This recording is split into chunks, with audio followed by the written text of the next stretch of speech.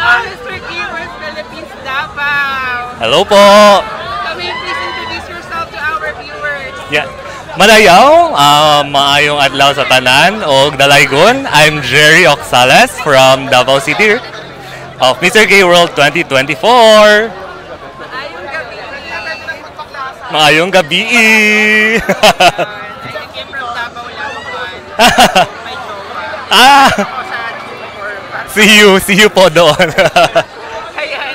So, going back, kamusta naman ang Mr. Gay World experience natin so far? So far sa Mr. Gay World, I experienced a lot. I met new friends, new family, gained new memories and treasure the happy moments na experience ko sa aking journey dito sa Mr. Gay World. Alright, so right now is the first day of Pride Month. Yes, it's the first day of Pride Month. Happy Pride Month, everyone. Happy Pride! So, what is Pride Month for you? Pride Month for me is this is the celebration of the LGBTQ plus community, where we can showcase our talent, our not just talent, our showcase ourselves, and to be true to ourselves. That's my Pride Month. So, since Pride Month nga, start ng Pride Month, nasa Pride Night tayo, thanks to Love Yourself. Yes, thanks to Love Yourself, and thanks to for having us here at Central Park, Pasig, for celebrating Pride Month. Alright, kanina ay nasa stage kayo to be introduced to the public as the official candidates of Mr. Gay World Philippines. What does it feel that you have been introduced to thousands of people tonight? I was not expecting that, but it's an honor for me to have that kind of questions. The question for me is how can I give an advice to people or to my members of LGBTQ community who are in pain or in the process of not showcasing their true self. So I guess I was also bullied, and I was also neglected, not just by my family but also in our community. But here I am today, standing in front of you, representing my nation. I mean, not nation, my province, which is Davao. That I've been what do you call this one? I've been bullied. Yes, I've been bullied, but here I am standing in front of you, raising my flag as who I am and showcasing my true self as being me. I'm sorry I didn't ask this earlier, so maybe know your profession or your job at the moment. Okay. I'm a nurse by profession, specializing hemodialysis, and also I'm an event organizer in Davao, and I do styling, I do coordinating as well. Ayun. So you're a nurse, diba? Yes po. And I know that, well, the medical field has been very important sa ating bansa, especially in our community. So, anong pakiramdam mo na, do you think na ngayon mababa yung pay ng mga nurses natin dito sa Pilipinas compared to I think kaya mababa yung mga nurses natin ngayon dito sa Philippines, it's because they are not well compensated. I experience as well. I'm not that compensated in my own profession. But if we're working abroad, we could have, we could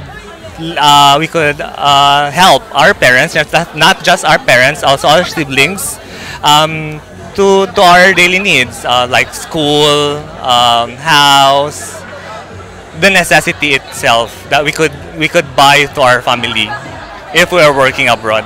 But here in the Philippines, I hope our government would raise fundings for us, mostly in the medical field, to raise our salary for us not to go to abroad anymore. Alright.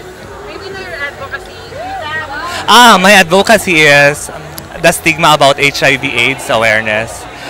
Stigma, it's because a lot of our community, mostly to know their self, they are afraid for having tested because of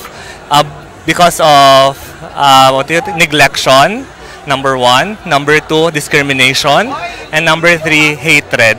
So that's what I am fighting for. Know yourself, know your status, whatever people will say to you, but still you need to love yourself, know your status, because if you don't, you will end it, much worse. Siyempre nandiyan ang love yourself. Yes. For free testing. And Yes. also, for free prescription. Yes. For Because if you are positive, because if you are positive, we already have medications. But still, it's not that to cure, but to sleep the virus or the bacteria itself. So be tested and drink your meds regularly. Ayun, speaking of your advocacy, HIV and AIDS awareness, do you think that our laws are already enough to cover and protect PLHIV? What was that again? Do you think that our laws are already enough to protect our Laws. HIV? Okay. For me, based on my field as a nurse, due to the percentage and due to the lowest age who are positive today is around 12 or 13 years old. So it's quite alarming. So for me, the medication, yes, it is well for now, but I know there would be more, and I hope one day there will be a cure for this kind of illness or this kind of virus. And right now, so GSC is still under reading, but lower. Soji bill. So GSC bill. Alright. So what's your opinion on the progress of the so GSC bill? Okay, Soji bill for me is I'm a pro Soji bill, but there's a pros and cons. In every law, there's a pros and cons. But we need to accept the consequence itself. But for me, Soji bill is really I'm a pro for it because I want us to be, I want us to be part of the community. We are part of the community, not just to be fan of the community. We are not just the clowns of the community, but we are also part of the community. We are more talented because we have the heart of a woman but the strength of a man. Alright. And lastly, what's your message to all Davaoeños who are very proud of you representing them here at Mr. Gay World Philippines 2024? Oh yes, sa tanan mga taga Davao, can I Bisaya? Pwede mag-Bisaya? Sa tanan mga taga Davaoeños, please do support me in my journey here in Mr. Gay World 2024, and I hope we'll get a spot on the semifinals. And still, kanang ayaw mo kundang og suporta sa ako. Alright. Daghang salamat. Daghang salamat og dalaygon. Yes. Thank you so much, our Mr. Gay World Philippines Davao. Thank you po. Thank you po. See you on the finals on Yes. July 29. Yes, see you. I know we're having our semifinals in June 21 at the Crib. We'll showcasing local designers, Filipino local designers, and also our swimwear competition. So please do support us at the Crib. Tickets are available for only 1,000 pesos po. We'll surely be there, of course. Thank you so much. Thank you. Thank you.